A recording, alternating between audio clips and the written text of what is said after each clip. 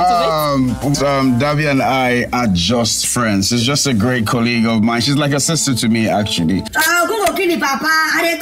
I've always said that teach a man how to fish, feed him for a lifetime. Find the person that started these Nollywood YouTube movies and make his family beg for a lifetime. What the f? YouTube movies are bad, and I've seen a lot of them. We don't care. But I fear that they are here to stay only because they are monetizable. And when you have monetization on YouTube, what you get is quantity over quality. Today I'm going to be reviewing Fame and Fury, another Bimbo Ademoye's movie. Is it good? Let's see. The movie wasted no time in introducing us to a Nollywood actress named Dabi, as she's dating this oil mogul, if that's a word. Stupid, I'm not gonna let you get the chance. His name is Deolu Bode Harris. And honestly, I don't know if it's only me that noticed this, but every time someone mentioned his name, they just mentioned it in full. So Mr. Bode Harris lets you drive his big boy cars. Wow! Beautiful! That's what money would make you do. But in a Nollywood movie, nothing is as good as it seems. There's always a plot twist you can see coming from afar. You would think a wealthy man like him won't have any flaws that money can't solve. But Bode is an overprotective and insecure man. And it's not the kind of overprotective that all those babes on Instagram will say, I want my man to be overprotective over me. Not that one, it's the weird kind. Come on now, dog. Come on, man. He hates that she acts in Nollywood, and I don't blame him at all. I'd rather my babe steals for a living than me allowing her to do YouTube movies. But he's a good man. He gives her his Rolls Royce to drive around, and she takes the Rolls Royce straight to buy water from this lady. She just wanted to flex a little bit. I would do the same thing too. Dabi, on the other hand, is a good actress. She's loved in the streets. So the fact that a man she loves that is also paying her bills wants her to just get pregnant and work for him doesn't sit well with her. It's 2024. Women want careers now. You're the one who's limited in your mind to think everything revolves around oil and gas. Me personally, I wouldn't take this level of disrespect. But the sad thing is that nobody wants to listen to her. But I like the fact that she went to go and see Bode's mom to see if she can change his mind. And I totally understand this angle. His mom, being a woman, would really get where Dabi is coming from and talk to her son. When you watch my movie, I would never put a vulgarity that you choose to humiliate yourself in. She hates that she's making YouTube movies. She's just like her son. Dabi can't win no matter what.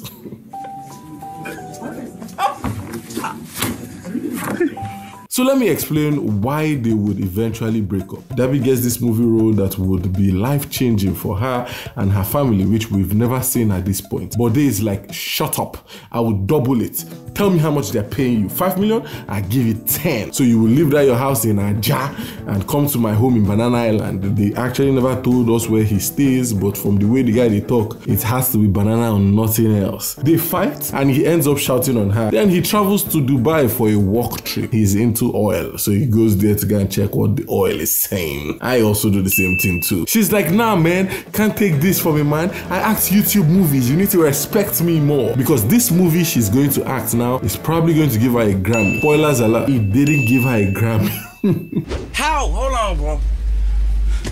How?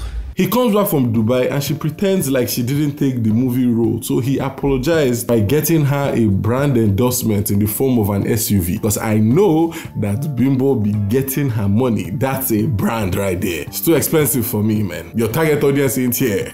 He finds out that she's acting behind his back and they have this big fight again. Some words were said from here and there. She packed her things and she was like, you know, I can't deal with this again. But it was Shakara. But if you're in the comment section when she packed her things and left him, you could hear in the comment section the amount of babes that have struggling boyfriends shout, "No baby, please, don't leave him.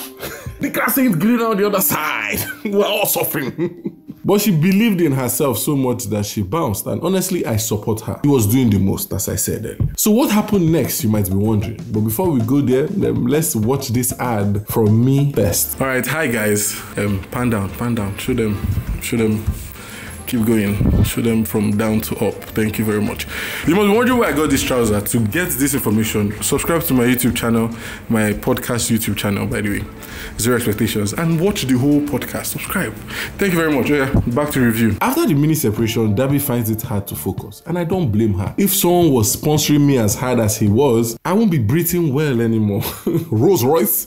Who won't give me that one? She kept checking if he would care, but he didn't. And in that small period, Bode's biggest fear in terms of acting would come to pass. This waka pass named Paul starts getting really close to her, saying that he's a big fan of her acting and would want her to be his mentor. He even went as far as to name her YouTube movie. And all of them sounded like it were YouTube movies, actually. I'm not lying. Let's go. Unguarded, Sensational Spy 1 and 2. Aura for Aura, The Amazing, The Spy, the amazing spy thriller, Angel of My Life, Do Me, I Do You, the comedic blockbuster. There's this last one. Jogodo. She tried talking to Bode, and Bode was first, he cared about her. Then he was like, are you at the movie set? She said yes. He said, oh yeah, nah. Where you did here, nah? What do you want from me? You know me before.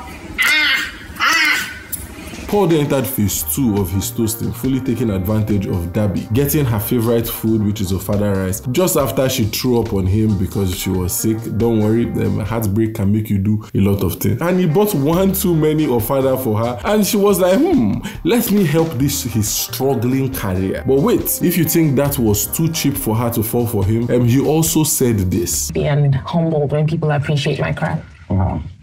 I'm not flattering you. No, it's a fact. Man, your body's art. I mean, it's all right. Like, overrated as f, in my opinion. I mean, honestly, that line was mad. I will use that on my next babe. She will love me. Finally. Paul starts winning. She gave him acting gigs and he gave her more brand endorsements as presents. And before we can see anything, they do the do, and he did it so well that my guy moved into her house and he started borrowing her things. It is what it is. It is what it is. I know the babes with struggling boyfriends saw this coming, because there's one thing God gives men that don't have money: the ability to last long. So they saw it coming. I'm thinking about it. They're probably in the comment section like, everything that Sabi do when it comes to that bedroom. But as I said, the grass isn't greener on the other side. Paul starts showing his true nature. And let me tell you, it's worse than you can ever believe. I could mention all he did, but it would be too long. So let me mention the things I can remember. He said she overacts. He shouts on her. He asked for 20 million to buy a car. He's still living in her house. He said, hey, why don't you enter taxi while I use your car? He shouts more on her and her friend. He's still living in her house, by the way. What? He sends stories to blogs to make it look like they are both dating. He said she shouldn't take jobs without him being in the film, since he wants both of them to become power couples. He shouts on her and tells her multiple times, I'm not lying, to apologize to him. It was weird. He told her to dress down at his movie premiere just so she wouldn't steal his shine. That didn't make sense. He toasts women in her presence. He denies dating Dabby, calling her his sister. He rents a house while he's still owing her money, by the way. He's an idiot for renting a house that put an AC near the door. Don't forget, he borrowed 20 million from her. He rocks babes in the presence of his babe. He tells brands to drop Dabby because she's washed up. I listed a lot, but if you watch the movie, you will know he did way more than what I said. And she still took him in. She even found out that he was once married to this woman, and she still made excuses for him. This babe is genuinely dumb. I'm not even lying. But she had it up to here when she found out that she lost the brand deal because of him, and she plotted with her manager to end his career. The plan was simple: insult him to the point and record him hit her. That would make the blogs happy, because there's nothing more. Okay, let me not make that joke. Okay. But explain to me how she placed the camera this high, but in the video itself you can see that the light came from the sun, which makes no sense, and the angle changed to a lower frame, which also makes no sense to me. But again, what am I saying?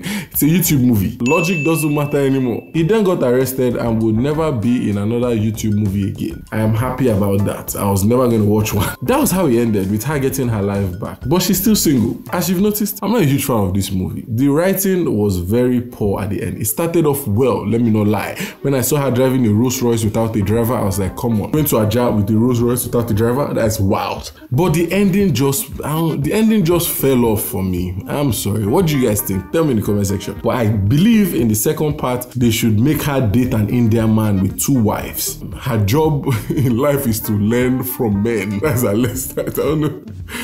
They should also call it Fame and Corey. Alright, that's the end of my career. Bye guys. No, that's it. This is what the mic is. Hey, buy one. Shut up first. Hi everyone. Look, pan to the trouser. You might be wondering, where did I get this trouser from, man? Come, zoom in. Okay, get everything. Alright. Alright, are you ready? Alright, thank you very much for recording. Why are you holding Ribena? Alright, okay. Alright, you know I'm going to put everything in, but there's no brand. I don't know Ribena. Ribena is your sponsor. Okay. Exactly. Okay, thank you very much. Y'all give me from home.